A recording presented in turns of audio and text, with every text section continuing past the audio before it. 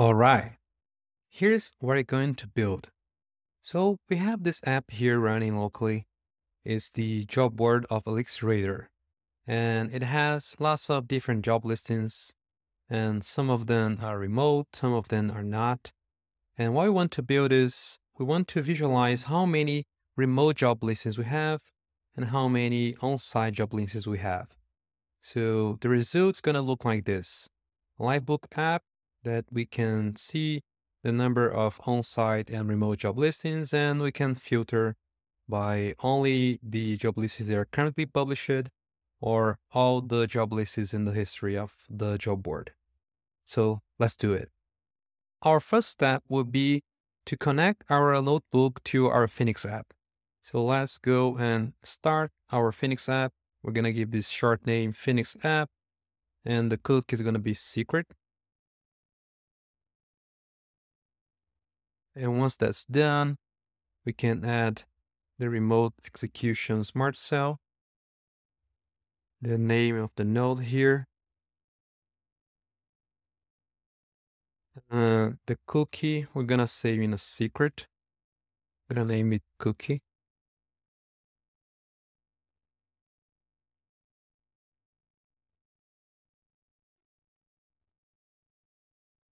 And once we do that, we can call code from that other node. So for example, here we have this module job and this function all. And I can also call the same code from the notebook.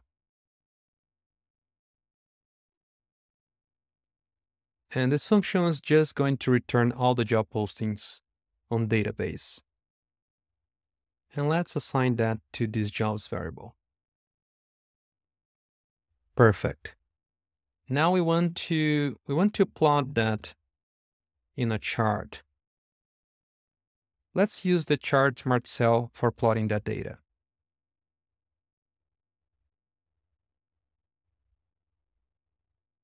But first, we need to change the shape of our data to fit into that format, a map of arrays.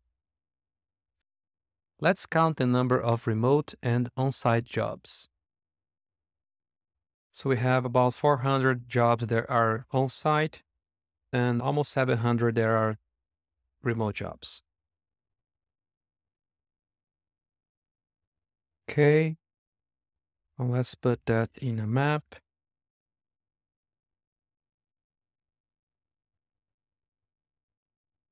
Now we have our data set and we can already plot it here. Let's increase the width, set height, change the type to bar, and there we have it. Now we can also share the result we have so far in a Livebook app. So let's deploy this notebook as a Livebook app.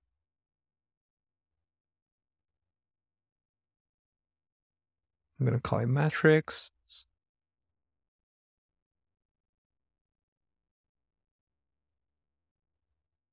And here it is.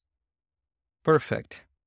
Now the next and last step is going to be to add some interactivity to our app. We're going to add a select input so one can filter if they want to plot all of the jobs that we have in the database or only the ones that are currently published in the job board. Let's do that. Let's add our filter. We're going back to the notebook and we want to add the filter after we get all of the jobs. So let's have the keynote input here. I'm going to call it filter job postings, and the values are all or only published. Default is all. Okay. So now we want to react to that filter. Let's listen to the events of that filter.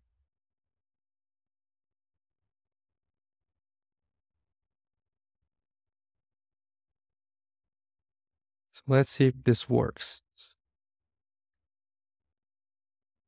Yes, here are the events.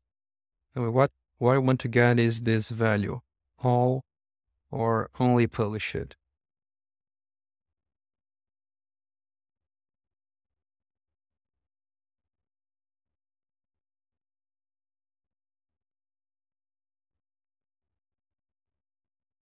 So what we want to do is, if the filter is all, then we want to plot all of the job postings. So our data set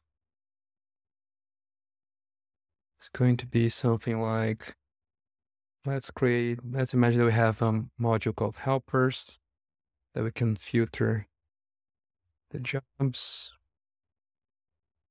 and that the filter is all. And then we also could have another function in that module called plot chart. And we're going to plot the chart into a Kino frame, this data set. And the chart title is going to be remote. Okay. And if the value is only published, then it's more or less the same. But then we only want the published job postings, and I'm gonna change the title as well to only published jobs. Now we need to create that module and also create this Kino frame variable. Let's create the helpers module and those two functions that we need. What's gonna have this F module helpers, and then we're gonna have this filter jobs function.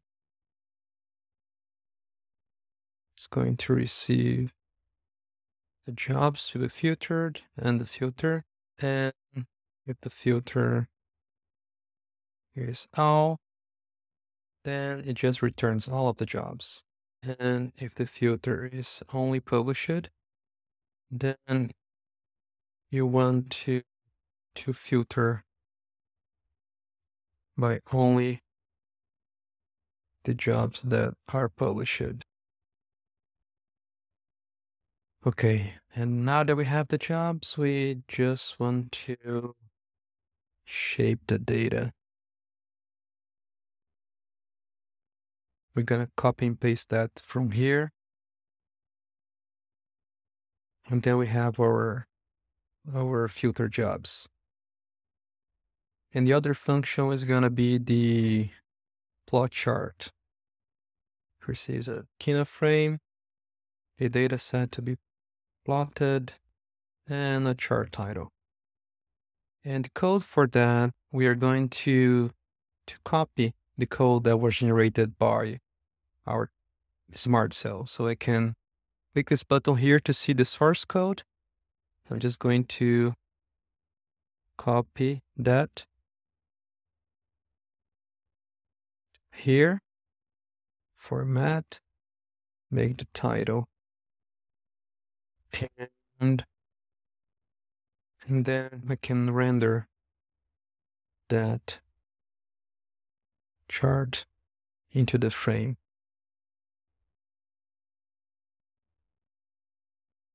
Yes. Oh, I don't need that.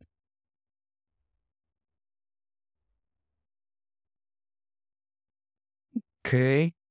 Now I only need the frame variable. So let's create a Kino frame here.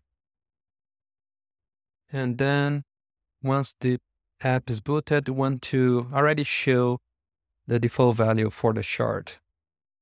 So it's gonna be their jobs.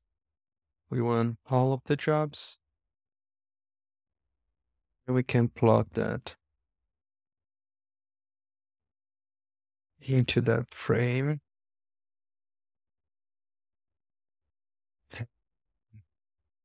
the title.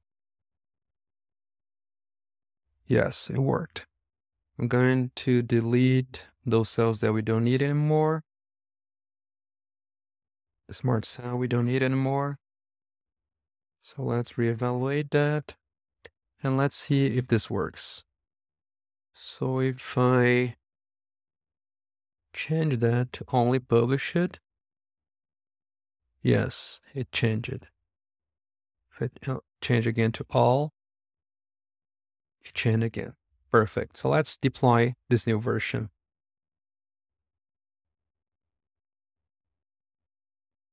Version 2 deployed.